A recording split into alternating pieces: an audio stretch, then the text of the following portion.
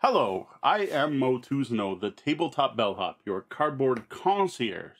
I'd like to welcome you to a cardboard coat check episode of our live show. Today we are checking in this box, Minecraft Builders and Biomes by Ravensburger. The thing is, before we can check this in, I got to see what's in here, just to make sure there's nothing wrong. So I am going to take this box, I'm going to open it up. Now, the main thing I do as the Tabletop Bellhop is answer your gaming and game night questions. Obviously, tonight, the question is what's in this box. But if you do have any gaming or game night related questions, please send them to questions@tabletopbellhop.com or head over to the webpage, tabletopbellhop.com, and click on Ask the Bellhop. Also at tabletopbellhop.com, you can see answers to other people's questions, including an interesting one we answered last night. That's not going to go live till Tuesday, but will a minotaur snort milk out its nose from laughing? That was from our AMA. Usually our episodes are a little bit more, less lighthearted. Not too serious though. We talk about, say, games that are great to play when you have a table of gamers. It's a mix of experts and new players. That's one of the topics you'll find over there. You'll also find reviews, news, lists of podcasts, lists of other streamers, and things like that. Just go to tabletopbellhop.com, take a look around. All right, we're going to get right to opening this up. So this is the hot new game, Minecraft Builders and Biomes from Ravensburger. I'm going to tip the camera down. We're going to get a slightly better shot at this, and you can all see what is going on. All right, we're taking a look at Minecraft Builders and Biomes. This is from Ravensburger. Note, this is open. I did not open it. Ravensburger, that's worth pointing out. I should point that out. Ravensburger themselves sent me a copy of this game for the purposes of reviewing. No other compensation was provided. They did send me their office open copy, their demo copy, but it's not punched. It's not open that way. So I figured it was still worth doing an unboxing video. So this is the copy they had in their office to show people the components. So the stuff may not be in the order it comes in when you get it, but everything will be in here. And like I said, it's unpunched. So you got a definite Minecraft look. And the first thing you notice are a ton of cubes. Cubes in a sealed box. You got lots of big cubes. These are, what's that game? Imhotep size cubes. This is Ziploc. Nice, okay. These are chunky cubes. Look at those. Nice, chunky gray and white cubes. We also have green, brown, and black. To be honest, I don't play enough Minecraft to know exactly what these might represent. So we have cubes. Those are all wooden cubes. These are wooden cubes painted, doesn't seem to be stained. They appear to be painted, not stained. We'll hold one of those up here.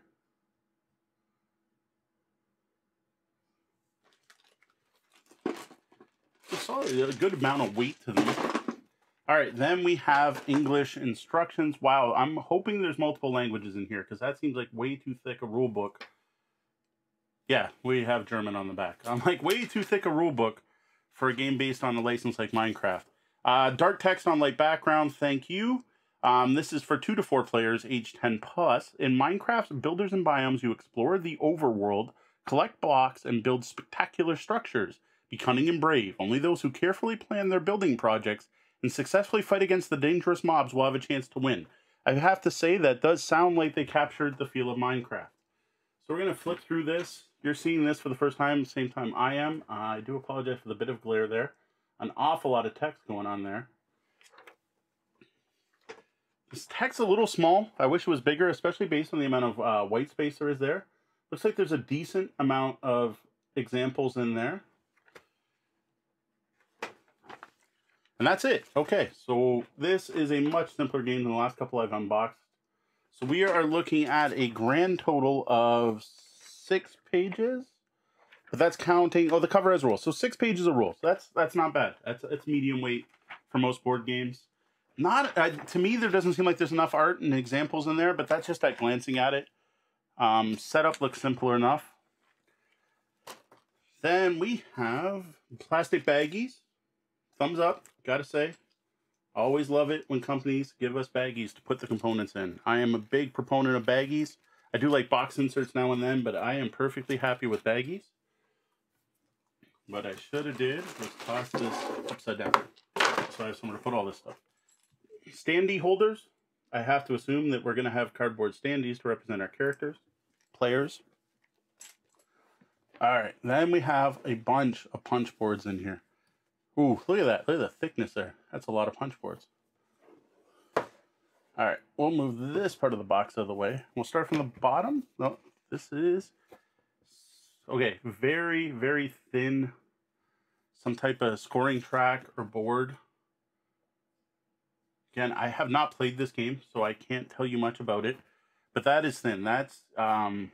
I'm really getting annoyed by these paper thin boards in games anymore. Like, just a little bit thicker would be nice. This is something, again, I would be tempted to laminate. All right, we have a bunch of these. They say 0 to 50. So the different scoreboards, I am guessing that every player is probably going to get their own one of these.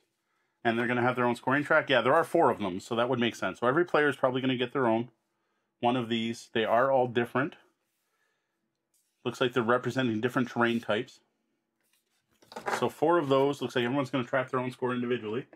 Again, I haven't played the game. One of the reasons I like to do these videos live is you're getting my thoughts as they happen. Okay, there's some really thin cardboard going on here.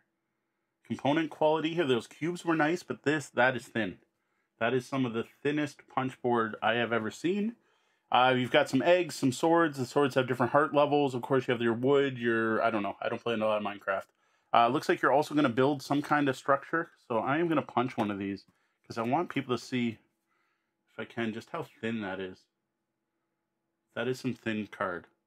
Like, it's card stock. It's card. It's not bending here. It's not flopping around like those boards are. But that is disappointingly thin. And then we have biomes that obviously can overlay the other ones.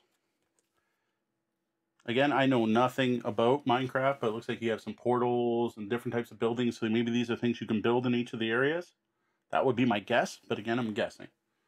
This is out of the exact same thin card. It's a very thin. You got a creepy spider there. That's something I have seen in Minecraft. The last time I played, that's how I died. Climbed in through a hole in my roof. You got a castle, bridges. So these are definitely things you can build. I'm looking forward to playing this with Sean, who is my podcast co-host. He's the big Minecraft fan. Well, actually, him and his kids play. So we have a bunch of different creepers. Obviously, the character standees. Again, I'm disappointed. Standees? Like nowadays, it doesn't even have to be a miniature. Give me a meeple. Give me something wood. Especially with the blocky shape, it'd be really easy to do something wood like that. So I'm a little disappointed. For a mass market game, I wouldn't be as critical, but this is Ravensburger. Ravensburger makes some solid games. I don't know what this big gray thing is. I have no clue. We have much more on baddies of some sort. All that thin card.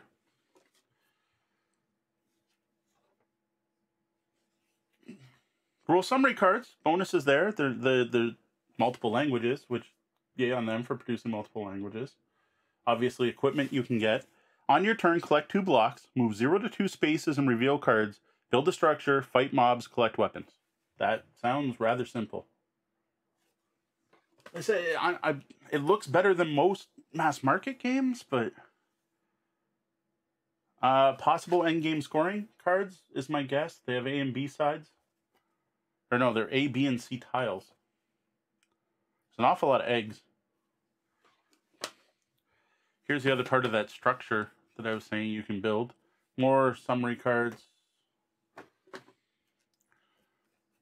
More things you can build on your terrain tiles, it looks like. Couple blank cards. Okay, I have to assume these are going to come from a draw deck. Because all of these have been that back, correct? Yeah, all of these terrain tile things have been that back. So it's got to be some kind of draw pile. So I'm a little more forgiving than on the thickness if this is something you're going to shuffle and draw from.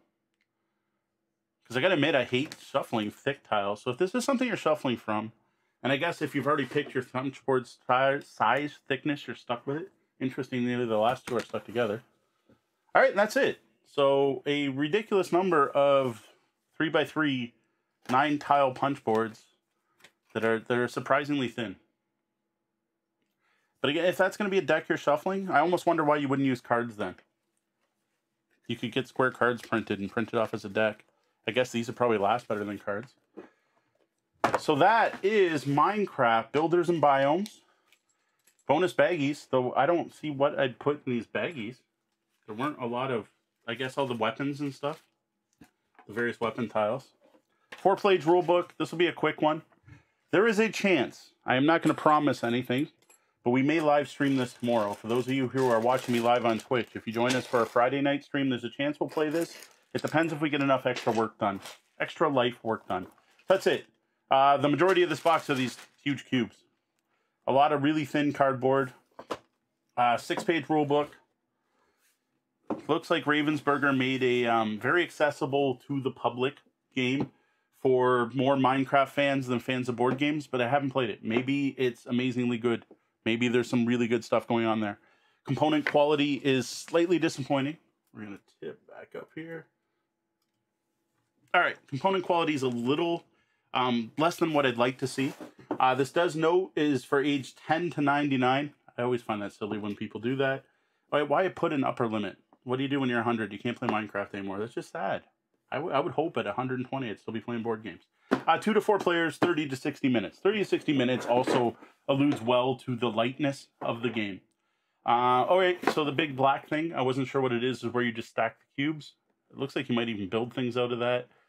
Looks like you lay out a grid, interestingly enough. So you're using those tiles to lay out a grid. There may actually be some exploration there. I don't know, we'll see. Right now, we're just unboxing this. If you want to see the review, head over to tabletopbellhop.com.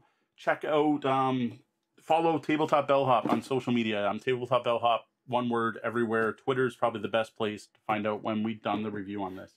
So that was Minecraft Builders and Biomes. Again, for Tabletop Bellhop, I am the Tabletop Bellhop Motuzno, normally answering your gaming and game night questions, like we just answered the question, what comes in this box? You can find me all over the internet as Tabletop Bellhop, one word. Head over to the Tabletop Bellhop blog, where you can find all kinds of cool gaming stuff, like gaming advice, reviews, unboxings, actual play videos, and so on. If you enjoyed this video, make sure you hit subscribe, follow, like, thumbs up, all those awesome things you can do to tell content creators like me that we're doing a good job. If you really like what we're doing, head over to patreon.com/tabletopbellhop and consider tipping the bellhop. For Tabletop Bellhop, I'm Mo. Good night and game on.